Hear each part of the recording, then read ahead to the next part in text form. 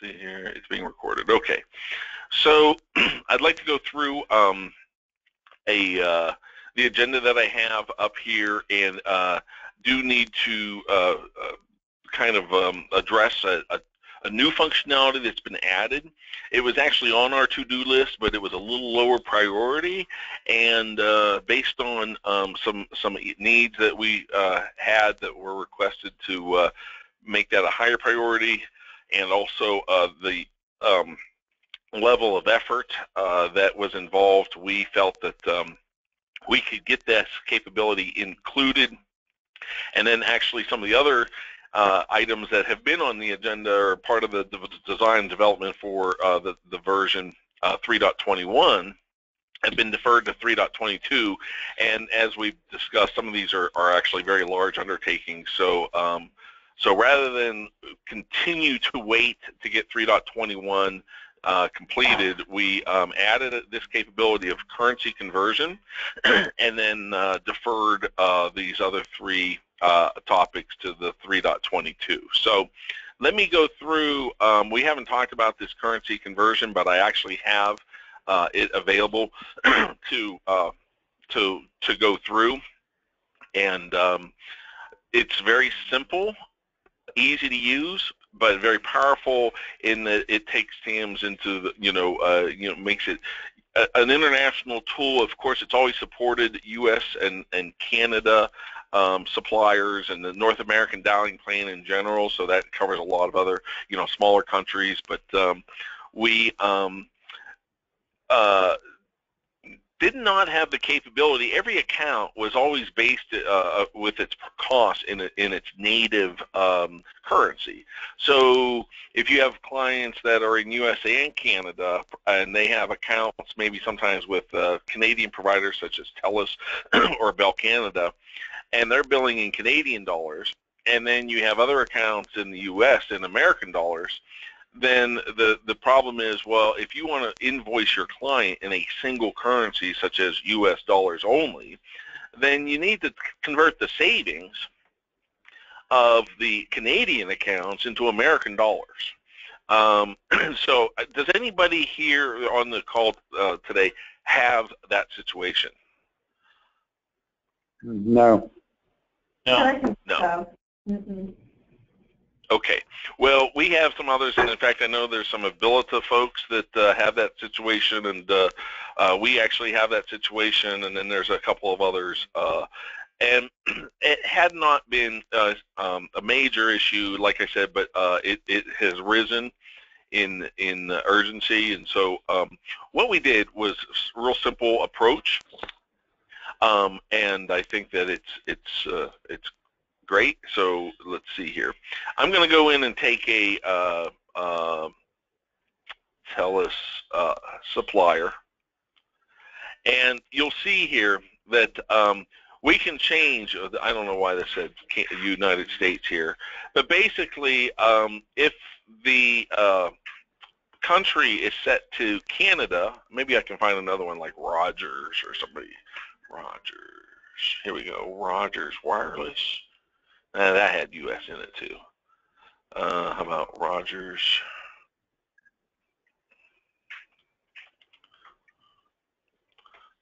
Canada. Still have them all set. But anyway, we added a new field onto the supplier details, which is a billing currency, and basically it'll set the currency. You notice it can be blank, US dollars or Canadian dollars. The implementation of this tech capability is very extendable to other currencies. Right now we just wanted to get US and Canada covered, but in order for us to extend it to other currencies, all we have to do is a database update to add some other currencies into an internal table, and then it will enable other currency conversions. But wanting to not make it too difficult and prone to error. If we put too many currencies on there, then somebody could easily have the wrong currency selected. So whenever a currency is this is the default for a provider, and you'll notice that it gives you some little information over here under the form details. So if you go and create a new account for a client, and let's go to this client and let's add an account, and we do that Rogers Wireless for Canada, and I'll just say 23, save it. And you'll notice that it now sets the currency as the default currency, but it's quite possible that like larger companies like AT&T, they may have billing options where on a given client account, they may be able to bill in a different currency depending on where they invoice to and all. So you can still override the defaults, okay?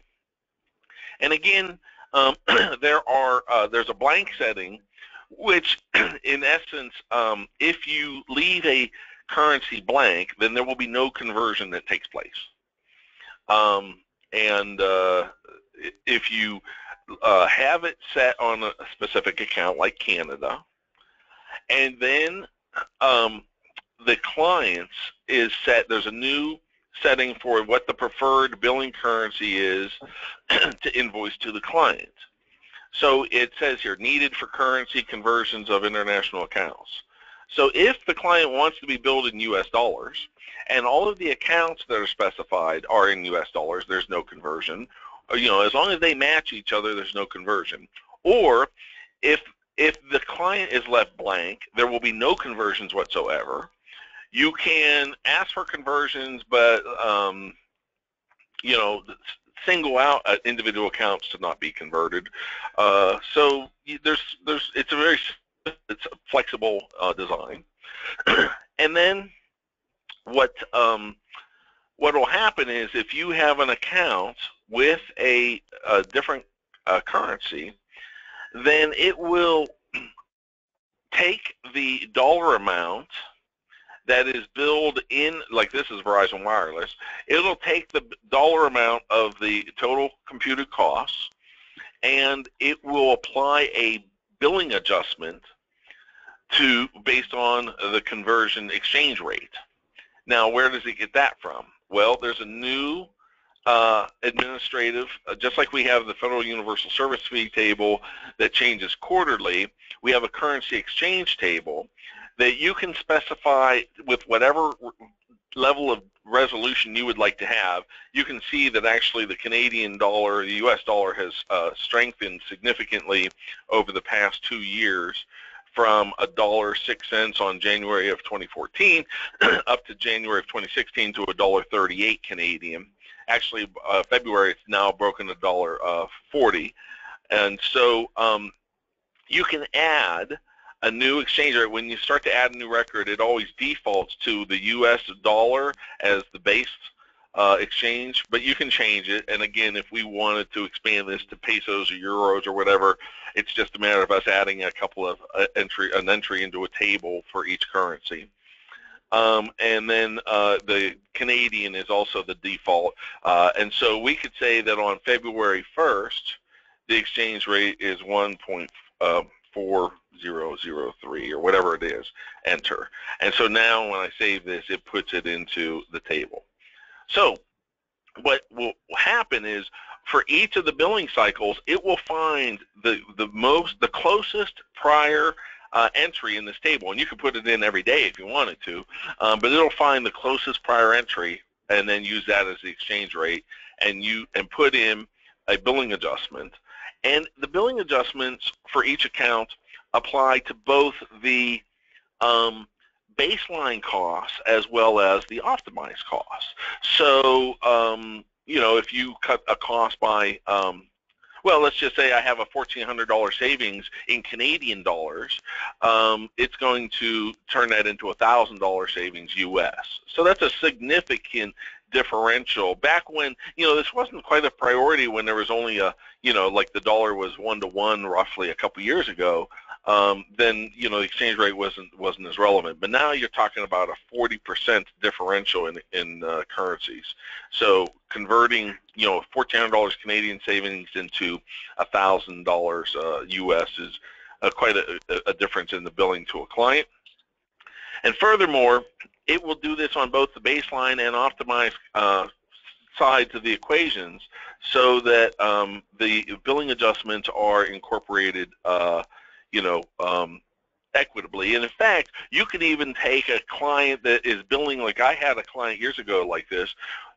They were getting a Canadian bill for their 20 MPLS locations in Canada, and it was in Canadian dollars. We optimized them so that that billing in those locations got billed in US dollars. And so the baseline was one currency, and the optimized was a different currency. It was a different account, but you know, it could track, oh, in Canadian dollars, the baseline, that gets converted to American dollars. The optimized is already in American dollars. It does not get, you know, it does not get converted. It's already in the dollars we want. And so there would only be a adjustment in that case on the baseline calculations. Is that clear how it's implemented? It's a simple interface to use and very flexible. Yeah. Okay, so here's one caveat to be aware of though. It's for the invoices. So you know when you come in and do an invoice, what we did not incorporate for this release, and is maybe something that is not you know totally considered, you know, when dealing with multinational organizations and currencies, is some of our curves, like our cost curves, like on cellular, that shows the historical spend profile. Well, those could be mixed currencies actually, where it's going to you know show the costs of a, you know, the spend level of a client. And yet it could be that some of the accounts are in American. Well, that's a really big time frame I put there, you know. But some of these costs, when they're combined like that, could be U.S. dollars. No, this could be Canadian dollars. So we will want to talk about maybe, you know, this is just another step down a path that will build us a bridge into more, you know, international and multi-currency management issues. But at least the billing will be, you know, available for currency conversion. Any questions or comments about that? Okay. So the three items that were deferred were the online supplier database for importing and sharing between yourself and others, you know, in a community database arrangement. The total cost of ownership tool for looking at equipment costs and the, you know, one-time billing credits and differences in prices, monthly recurring costs for, you know, when it's under contract or when it's not under contract or when it's under one of their leasing options, you know. We have a spreadsheet that serves that need right now, but, you know, we were going to build that capability into the TAMS tool. And again, it kind of, because there's already a spreadsheet solution, you know, it you know, isn't an urgent need, but we still would like to get that incorporated in the next release. And then this is the biggest by far software development effort, and that is, instead of future dating optimizations in the live history, that is to be able to put them into a sandbox category, and then say, okay, take the current scenario of services and accounts, and then overlay these sandbox changes during our analysis, but not have to keep those changes in the live history of each service thread. And then once something's approved, being able to promote those analysis changes over into the live history. So you can see that obviously there's a lot of interfaces. You have to be able to look at them. You have to be able to add them and delete them and edit them. And so it's kind of like everything we do in the live thread, but we have to mirror all that capability in the in a sandbox environment. So it's pretty tricky. Or it's an extensive amount of changes and testing that's involved. So we would expect to, we have the 3.21 in beta trials right now, and so we would be sending it out probably at the end of this week if we don't have any glitches identified, and And then the hosted environment will probably be upgraded. Usually we give the standalone users, a few days to upgrade themselves, and gives us even more data points that there's, and confidence that there's everything's good. And then we do the 9 servers in the hosted data environment, and that'll probably be towards the end of next week. So whenever we get that done, there will be an announcement coming out. Okay. Okay. Okay. So I do want to spend a few minutes. I'm a little ahead of schedule here. Any questions or comments about that? Of course, that's not the only content in the release. We've covered, in prior, sessions, a lot of the other content that's in there. And of course, under the TAMS versions, you can see, what's been done in terms of new functionality and user enhancements and so on. So, I wanted to take a little bit of time to go through a best practice, because I think that it's something that is not intuitive, why this is a best practice, and I've kind of got this demoed up here to demonstrate it, so that everybody can kind of see. I'm going to get rid of this Rogers account just because it's not necessary. Okay. But basically, this topic is about either new accounts or sub-accounts. Of course, when you create a new account, you always get a sub-account that goes with it. So this is a best practice for when a new, I'm just going to use a sub-account just so I don't have to switch between accounts. It'll be easier to describe. But whenever you're doing an optimization, and this pertains to anything, but I'm going to say it's mostly relevant to Verizon Wireless on cellular accounts, but it can also apply, to landline accounts and other carriers. But I think the Verizon Wireless will probably be, people will connect with that more so than anything else. And that's because of the way Verizon Wireless bills, and that is for their share pools. They put the cost of the pool on the account, not on an individual device. And actually, this issue that we're going to talk about also could pertain to AT&T Wireless, where they put all the cost and the allowances on a single primary member of the pool. And of course, there's consequences with both of those. But let me walk you through this real quick, and then I'll take some questions here.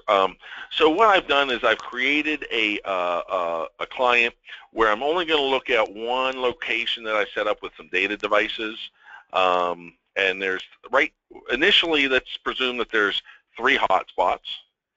That those hotspots exist. I think their data plan is back in February of 2014.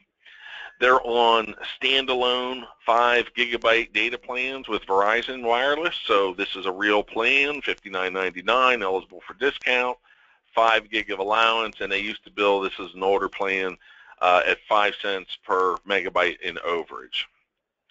So not shared, just standalone full devices. And what we have is an account that has these 3 standalone data devices, and they have a sub-account. Forget about this second one here. I've got that primed to show kind of what this whole topic is about. But here's the standalone data devices.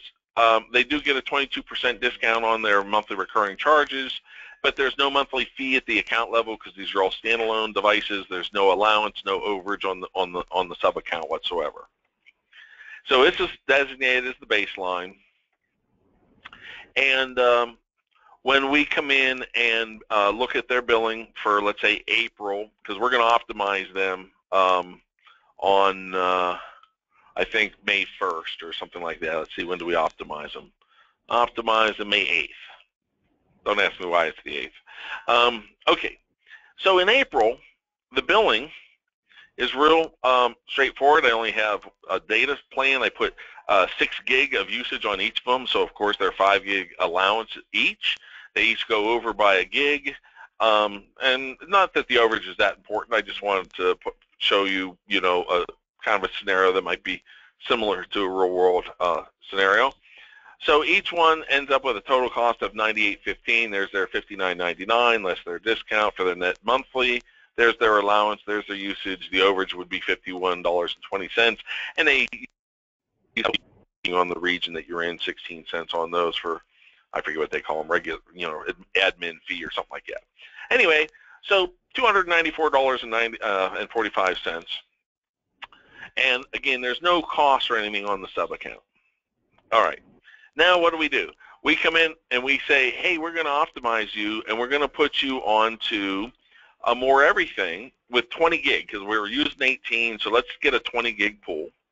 And what do? We create a new sub account. We come in here and we say add sub account, give it a name, tell it, say it's optimized. And I put the date on here just a day before the services that I move over to the new plans on each of the 3 devices. And I put 547 initial configuration and a 20 gig data pool on a data only pool with Verizon Wireless after 22% discount. That's out to be $85.80.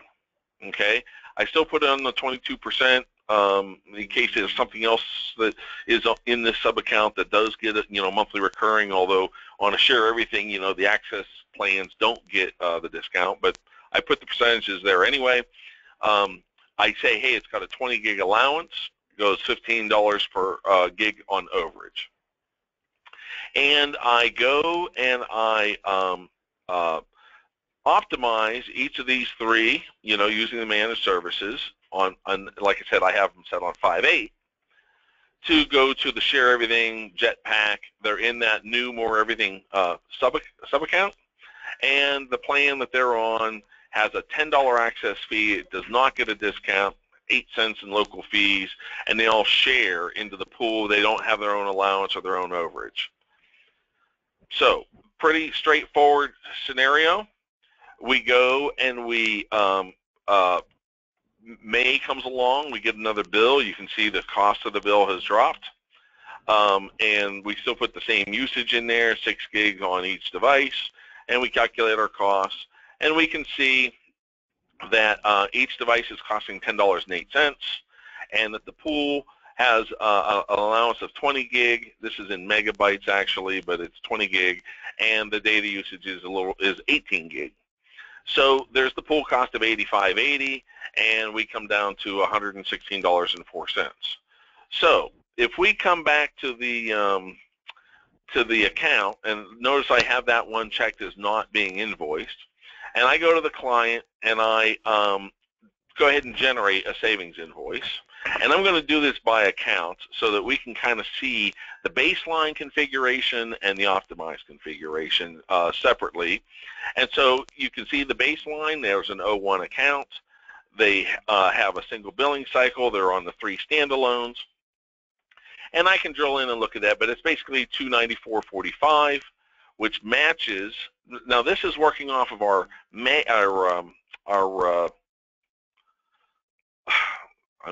misclicked here. We're working off of our May billing cycle, but notice it does produce the baseline of $294.45 cost, even though that's what TAM's supposed to do, right? It's supposed to compute what they would have paid under their old plans. The optimized is $116.04. Excuse me, and $116.04, that matches. And so our savings is the difference between those two. It's a 60% cost reduction, and there's our invoice amount.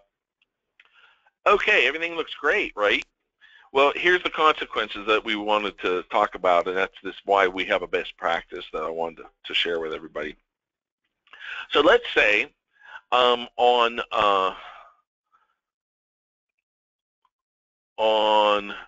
6/1, the client adds a new hotspot. They're like, hey, these hotspots are great. They're not costing us very much now. Let's go ahead and add one. So we go in and we add history for June 1st. So that's after the May billing cycle, but before the June billing cycle. And what do? We create a baseline, and we put the plan on there. And it's the same plan as the others. So that device, let's go to the June, and it basically adds $10.08 to the current costs. So if I come in, I can see that there's 3 of them still with the same usage. Let's just say they haven't even turned this hotspot on yet. They haven't even started using it, so there's no usage. That's not really relevant to the concept here. But I didn't want to change the usage to make any other numbers be affected. So of course we do see a new baseline, or a new optimized, or well, it's a new baseline and optimized cost of 1008. Now, if you wanted to, and this is up to, I know different people use different business models, and that certainly what you could do is you could back this up one day and put a 5 gig mobile broadband as a baseline, and then put the optimized on there the next day for 24 months or 23 months or whatever you want to bill for, and then you could bill for the MRC savings and whatnot between, kind of like, well, without our optimization, we still want to bill you for some savings. But even if you don't do that, let's just say, like, you just say, well, the client added a new device, and we don't want that to affect our savings whatsoever. We want it to be savings neutral. Now, you have the choice, of putting in a double entry, but I want to follow down this path of, let's just say we want that new device to get added in, but we want it to be savings neutral. Okay, so what happens when we go and invoice this client? Because the current costs did go up by $10.08 from the prior month, but what happens to the baseline costs? Well, let's go run another invoice, and let me see here. I'm going to change which billing cycle I want to invoice for. I'm just going to do the June one now for June 28th. And I go to the client, and I'll generate the exact same report. And if we go down to the bottom, sure enough, well, let's look at the optimized. The optimized goes to 126.12, which it did, because the cost did go up by $10.08, so 126.12. But what happened to the baseline? Well, the baseline went up significantly. In fact, it went up $95.88. And understanding why it did that and which means if your baseline goes up by $95.88, your savings go up by $95.88 also. So instead of it being $294 or plus $10.08, it went up $95.80. And if we drill down on it, it's real easy to understand. The Share Everything pool now has a new baseline on it when that new hotspot got added. So not only is that $10.08 included in the baseline, but because it's tied to the sub-account, it also now says that there's an $85.80 on the pool. And that really didn't exist back in the beginning of time when you started with the client. There was no $85.80. So by adding a baseline to a sub-account that is an optimized sub-account, you can inadvertently pull in these pool costs that are on the sub-account. In fact, if you have like AT&T and you had a primary member that had all the pool allowance with it, and that, notice, where did the other 3 phones go? Well, they went back to their baseline on the standalone sub-account and on their $59.99 less their 22% discount. So they all are considered to be back on their original baselines. If you did that with somebody that had a primary allowance in the pool, you'd also perhaps see usage charges here just because you've added a new device. So how do we handle this extra $85.80 in the baseline that we don't really want? Well, it's real simple, okay? And that is when you create a new account or a new sub-account, and like I said, it doesn't matter whether this sub-account is part of an existing account or the new sub-account is in a new account, what you should do is put in a double entry for these new sub-accounts. So let me just show this. And again, this is depending upon your particular business practice and what it is you want to achieve. But if you don't want to have the inadvertent pool costs showing up, 8580, 22, 22, 22, 20 gig allowance and a 15 overage save.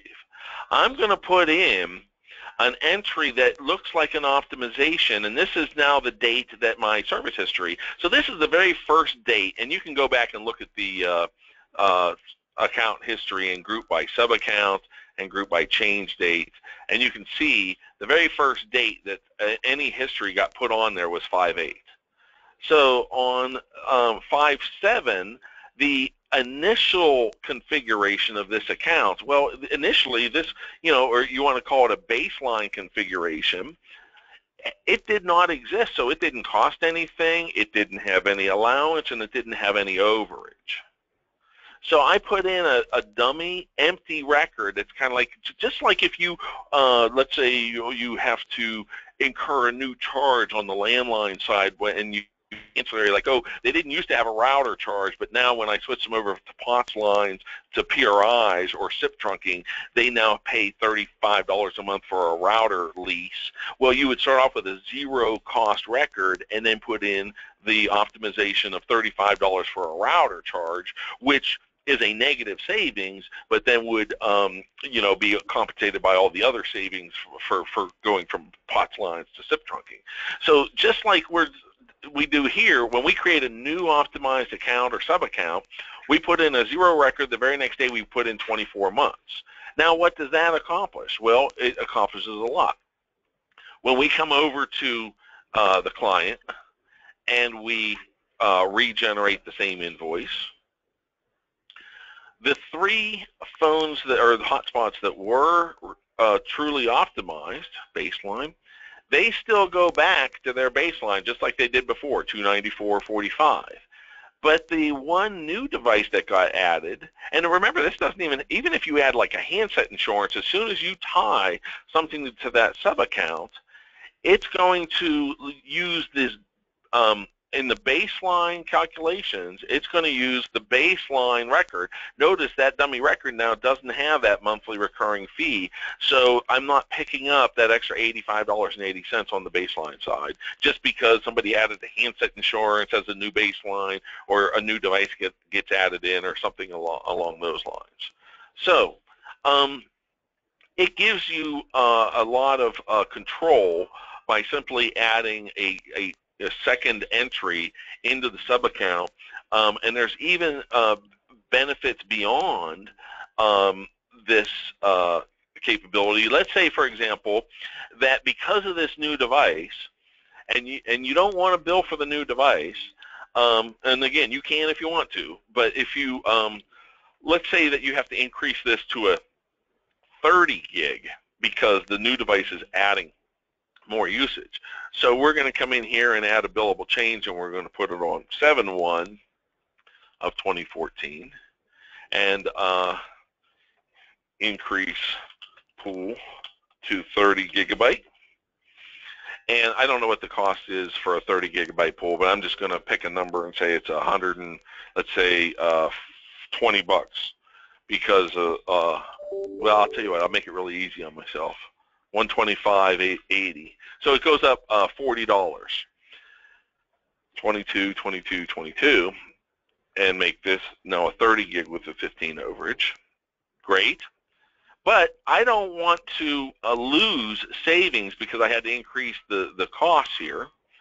So what I can do is I can offset, this is like an operational change. They've added devices. We need to increase the pool to keep them optimized, but we don't want to lose the $40 because they went from 85.80 to 125. I can come back here and put $40 on my billable baseline and make that a 10 gig allowance if I want to. So you can use that original baseline configuration. I mean, that's taking it to another level than what we would normally do, but that's maybe a rare case. But it is a flexibility that you have where you can adjust what you want the baseline cost to be versus obviously your optimizer is going to have to match the billing.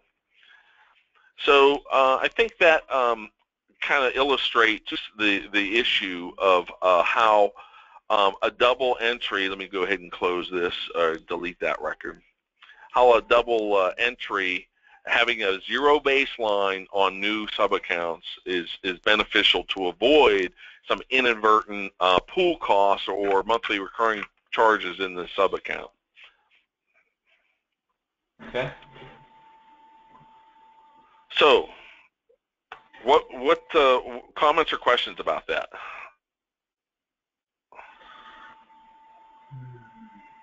I don't. I'm still trying to wrap my head around it, so give me a little Yeah, me while. too. Yeah, and you know what? I mean, look, it's real simple, right? All you do is create a zero record entry on new accounts or sub-accounts, and then the next day put in your optimization so that any new secondary, or any new devices, and that's what I was showing here, is I added another device into a pool that didn't exist initially, right? It wasn't in my baseline. But if we wanted to, go back to duplicating, let's come back to the device details. Let's say I want to treat this new device like all of the others. Well, that's even easier because all I have to do is take an existing baseline, clone it, I'm going to call it 1005. And then notice it's going to have both history records in here. And of course, I would need to change the dates and say, like, okay, well, this is in 7, 8 is when it was added, but I'm going to make this 7/7. And now this record doesn't affect any of the old billing cycles, and only the billing cycles after July, starting in July, will this one show up, and it will refer to a kind of a artificial baseline that we've chosen to establish as a billable baseline for added devices. That's another business model which works just fine, and you can see how easy that was if I wanted to treat this new device as a with the same savings characteristics. Maybe I don't want 24 months, maybe I only want 22 months if I've already billed them for 2 months for May and June. But we can add devices and I do it by cloning. It's pretty easy, but just change the date so they don't affect any old billing cycles and put in your remaining duration. So, and how would you adjust the? How would you adjust the size of the pool? How would you adjust the size of the pool in this case? Oh, well, like I said, you would do it with a sub-account billable change and put in if you need to increase the pool. I guess that's your question. I mean, obviously, if the 20 gig is still sufficient, you don't need to. But let's say you have to go to a 25 gig, right? And again, I don't know what the charge is. I'm just going to round it and say 100, 22, 22, 22. But look at this, Lou. I can also come in and click the remaining duration link, and it knows, oh, I already had a May and a June billing cycle. This is going to take effect in July, okay? And so it calculated that, hey, I already had 2 billing cycles in there, so it's going to do that computation, and I click Save. Now you can see that I did have to increase the pool.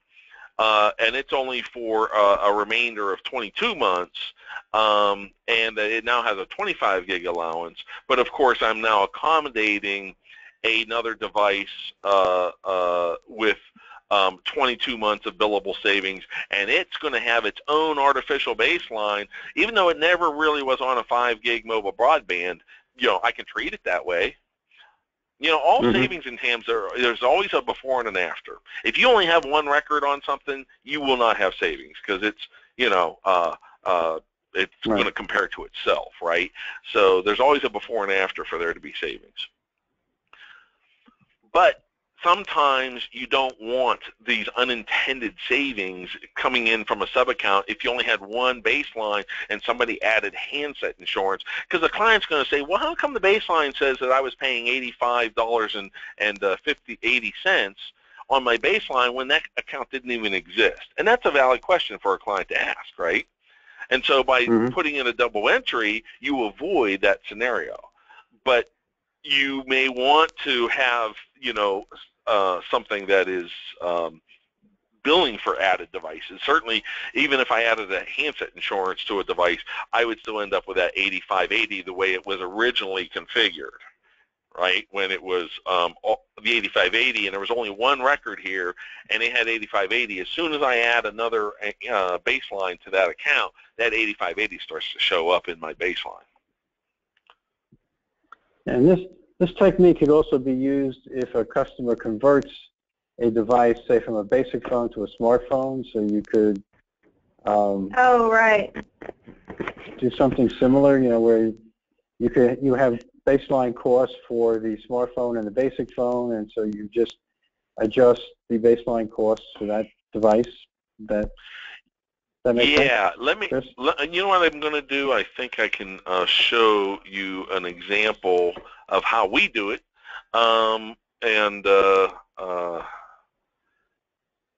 not everybody's businesses are run the same. It's a tool, it's a calculator, but let me show a device here. I'm going to go to let me just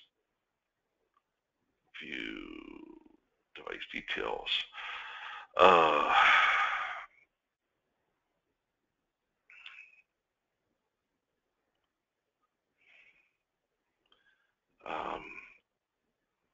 Data.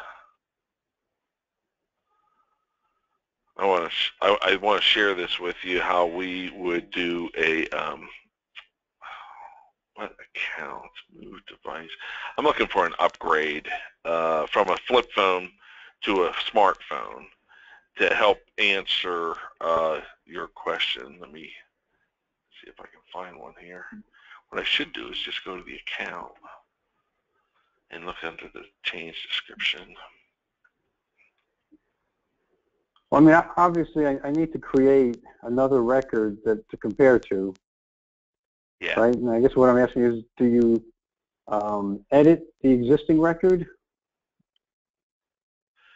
And so if the person has a basic phone, goes to a smartphone, and so when I put in the new cost for the smartphone, suddenly there's no savings, right? Because let's say the basic phone cost $40, the smartphone used to cost $80, and now he takes that basic phone, he moves it up to something that's like $40 still, and so it looks like it's the same thing. Yeah. So I would like to compare it back to the baseline of $80 for the smartphone. That's what he used to pay for his smartphones. So there's even a bigger saving. So, man. Okay. So this is where the cost of a phone in a more everything is, they charge. I think if we take a look at this, we have the talk at $20, and it's unlimited talk, peak, off-peak, mobile. We throw our 911 charges in here for the local fees and the regulatory and admin. We put that all under the talk. So there's $20, and the messaging, I think we make $10. Yep, $10. And for a smartphone, we had a $10 differential, because it used to be $30 for a basic phone and $40 for a smartphone. And then there's discounts and things that can come in, and you can use, we model those as ancillaries. Like a $10 feature phone or a $5 smartphone under a new contract, it's 50% off if it's out of contract or whatever, $25 off, I guess, out of contract.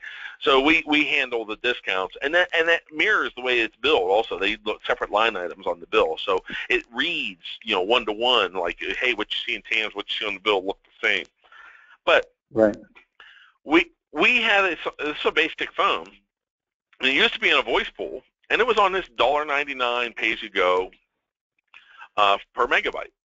And that was the way it was. And it never had usage, though. I mean, if I go and show usage just on that one history record, you're going to see, it back in 2014, before we optimized them over into a more everything pool, I guess they did have maybe 1 megabyte every once in a while.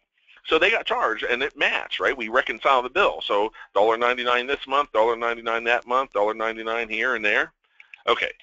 So what do? We optimize them on 1219 of 2014 into a more everything pool. So we moved them off the voice pool into a talk, messaging, and a feature phone data plan, which had no monthly recurring cost. So their $30 was on talk and messaging, talk and text components on their services. If they did have usage, it's still shared, so that 1 megabyte every few months would still go into the share pool, right? 20 gig or 100 gig, whatever we had them in a 200 gig, was at a price of 100, so it was a 100, 200 promo. Okay, well, now they upgraded just last December. So what do? Well, it would not be fair for us to turn around and by the way, we can look and see, did they have usage, during the share everything when they were as a feature phone? Yeah, they had 1 megabyte 1 month. So we saved $1.99 that month, right? Because both of them have a 0 MRC. This one was the baseline. This was the optimized. And now they go to a smartphone. Well, just 2 months worth. Oh, look, they had 1 gigabyte and 2.3 gigabytes. If we were to keep this as an optimization, and I'll just go in here, and let's just say back in 2014, let's just say we did remaining duration for 12 months. Okay? Well, where's the billable baseline? It's this yellow record right here. It would take that 2 gigabyte and say, well, based on your billable baseline, you would have paid, 2.3 gig times $1.99 per megabyte. Basically, you would have paid about $4,600 in data usage. Okay, well, that's not fair to just because they upgraded their phone to all of a sudden say, well, I saved you $4,600 in data usage. Okay, so what do? We make this a 0 duration as an upgrade, but only on their data, because we consider that a operational change. That's not an optimization. So our $10 that they now are charging, because it's $40 instead of $30, A, we're not losing $10 on the monthly recurring. B, we're not billing them $4,600 in savings for the usage, right? It's now green, which means it's current and baseline. So by putting a 0, you're rebaselining, that particular service. That has nothing to do with the optimizations that we still have in place. We don't even have to put, other changes in here. Actually, this one and this one are redundant as long as they're in the same account. Yeah, those are redundant, so they don't, with the prior one. We didn't even need these records in here, but they didn't hurt anything to be put in there because they're, it's just a remaining duration calculation. So, so really all we needed to have was this 1 0 duration. But Lou, I think in your case what you're saying is if you want this to refer back to a different baseline, not the $1.99 per meg and not the 0 feature, but some other, let's say, billable baseline that you'd like to establish, then you would make this smartphone plan. Baseline. Yeah, smartphone baseline. Well, then you would have a double entry. You'd do 2.3 or 12.3 and 12.4. And on 12.3, you'd put your smartphone baseline. And then on 12.4, you'd put in your optimization and whatever duration you want, a new 24-month or some remainder of a prior 24-month. Right. So, and I can put in whatever I want for billable. Right? The billable duration is fully added. Yeah, okay. Yeah, because usually what I do is I do it for the rest of the contract period, so I don't reset the billing period. Right. So let's say it happens in the 13th month or something like that. Well, then I just do another 11 months. And that's why when you put in the optimization over here, you can say remaining duration. And for every service that you've checked, and on this date, I mean, you can have different things going in at different times and different remaining durations. Well, it does a service-by-service calculation of the remaining duration for you. Now, of course, if it's not been optimized or the optimization has expired, then the remaining duration gives you a 0, and that's all described in the help files. So, but yes, so you get it that you have complete control what you want your billable baseline to be. Okay, great. I don't have any more questions. Yeah. I'm good so far. Okay. Well, that was, like I said, the best practice that I wanted to go over was this sub-accounts. And when you have a new sub-account, landline or cellular, I mean, it wouldn't hurt,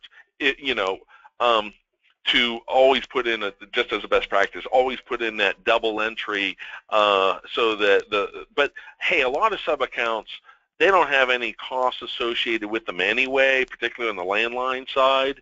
All of the costs are confined to the plans that are on the lines of service.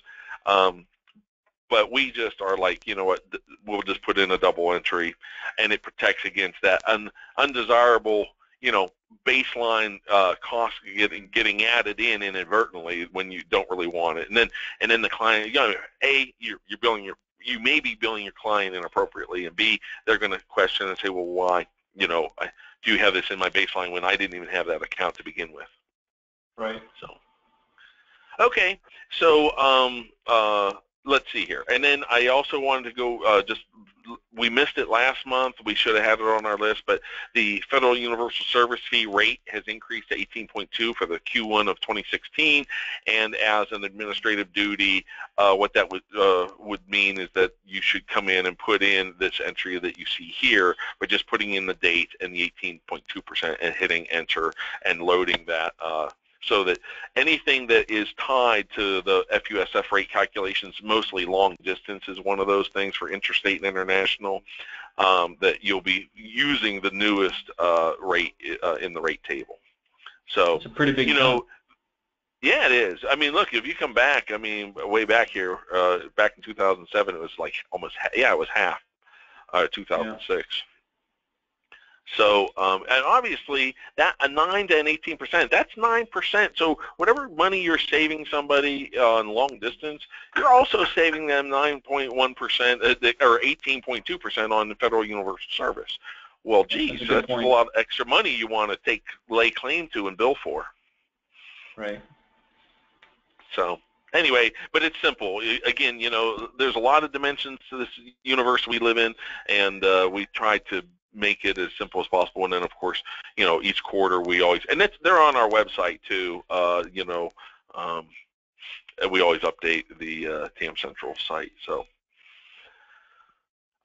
that's it. That's all I had for today's meeting. We're right on the money here on time. I guess I went a little over on my schedule, but we had an hour allotted. Any other items or questions, comments before we close off? Not right now that I can think of. Okay. All right. Yeah, well, then I'll stop the recording here.